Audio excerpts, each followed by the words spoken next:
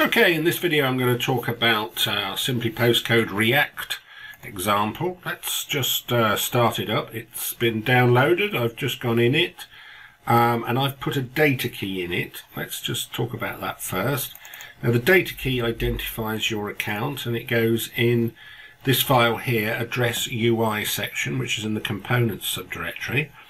Now this strange looking code here is issued to you when you open an account with us. So if you want to start coding straight away, you can sign up for a trial from the top right hand corner of our website, and that will give you access to one postcode area. Now you're asking, what is one postcode area? What does that mean? It means the first two letters of a postcode. So for instance, I live in a PE postcode, PE132QL, then I could select PE and then I could search for all PE based postcodes to get myself up and running and get on with the coding.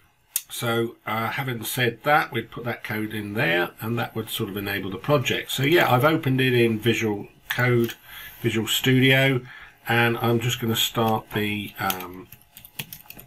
web server up by typing npm start. And the first thing I can say about this page is obviously it is an example, so you as a programmer can rearrange this code and change slightly the way it works and certainly the way it looks. So what do we got here? Well, we've got basically a container and an area here to search for a postcode and an area here to display the resulting address or allow the user to enter their own address. So if I was to type in here my own postcode and press return or press the search button, it now presents me with a list of postcodes of addresses at that postcode. So as a user I would select that. I can then press the select address button, or I can just simply double click on that, and now it's filled in the address. Now if the address was unknown, it was a complete load of rubbish, it will say postcode not found. It will also display any licensing errors in that box there. So if you fail to put in the data key, for instance, you should get an error saying that the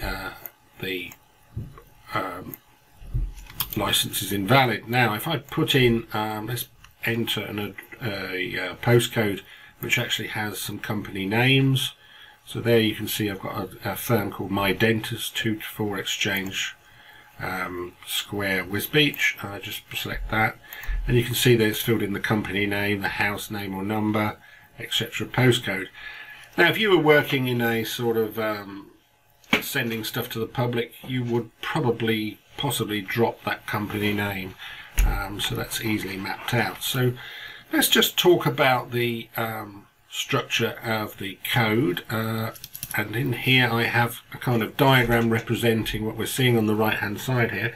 So obviously app.js is our overall container, so we've got a class named container, and we've got a component making up that top section which is called Address UI section, followed by a SPL search container, and having pressed the search button, that will show SPL list selection, which is a list box. We've used list box because on mobile devices such as Apple and things, it shows a customized like scroll wheel at the bottom, and then that gets hidden and replaced. The address gets written to the address UI. Plus there's a shared object which stores the address. So if the user types in or changes the address, then the shared sort of memory record gets updated because it's kind of mapped using React.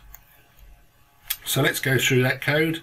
So here we've got the UI section, Address UI section, which kind of encapsulates the whole of this area here. So if you had two addresses, you might have two of those, and obviously if it was a checkout, you'd have various other sections on this page. So now if we go to the UI section, you can see here we've got a fair amount of code in this. So we've got a few variables, we've got a few subcomponents being loaded, such as the search list, and the address UI, which are the three elements there, there, and there. That's the address UI. So you've got this so this is the SPL section here. Let's just rearrange this, shall we? Yeah, so we've got the search part here. The list is this section here that appears. The address UI is the bottom down here that shows the address. And the address rec provider is kind of a shared object which the Simply Postcode code writes back the information into for display. It's kind of bound to these fields here. So as I said earlier, you put your data key in here, and we've got a show search list, which is basically a boolean which is set to false. That basically drives this section being hidden. We've got error text, which is displayed if something isn't found. This is my license information. And then we've got the selection lines, which is the which holds all this ready for selection. So down here we're then saying all components share the address record provider. Let's just show the address record provider, which basically holds and mimics this information. It's bound to all these fields here, so that just holds the address information. So the user can edit it, the program can use it, and the Simply Postcode can update it once one of those lines is selected. So let's go back to the original code. So here we've got the search object at the top here, which we're passing a function. So when we press this button here, that relays back and calls this search function here, which I believe then calls asynchronously our JSON API here for the address, and updates, puts any lines it finds into the selection lines and shows that section. So that basically has shown that section, loaded all those lines and put in the list box. Let's change this value, which is then shown the list box object, and the list component, as it's called in React, which takes the data key, the lines, whether it should shown or not, and the list, etc. And this then renders out a list, which basically goes through all of the lines using the map function to add them to the list box. So basically the list box mimics what's in the selection lines JSON array. And I think we've got an event on here to handle a double click or selection. We've got a function here to handle a change and one to handle double click. And also, if you were to press the select button down here, which appears when something's selected, that also fires off the same event.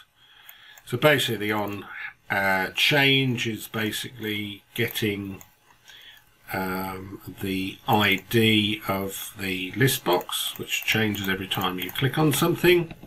Now that ID is a long string, which is then fired back to our website to get the full information for that single line. So if I double click on there, that would then call our server to get the full address of 8 Victoria Road, Wisbech.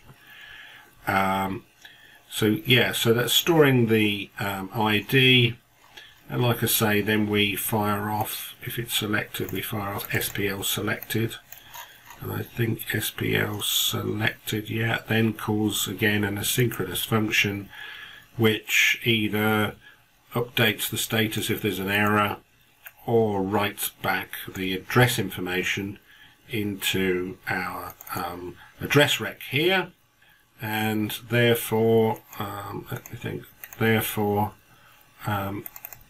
is updated on the screen. And it's updated on the screen because the address UI here is basically mapped to that address rec, and any changes are written back to it.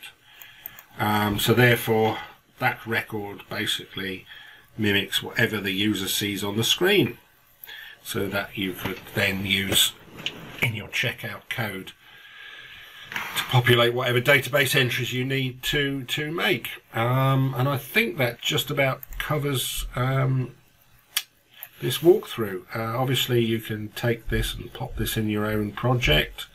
There's a little bit of styling here, it's quite minimal. I think everything prefixed with SPL. There's a few buttons in this box, a bit of styling there just to pretty it up. So yeah, good luck. We have an email address of support@simplypostcode if you should need any help, but having watched this, I'm sure any React programmer can take this code on board. Thank you.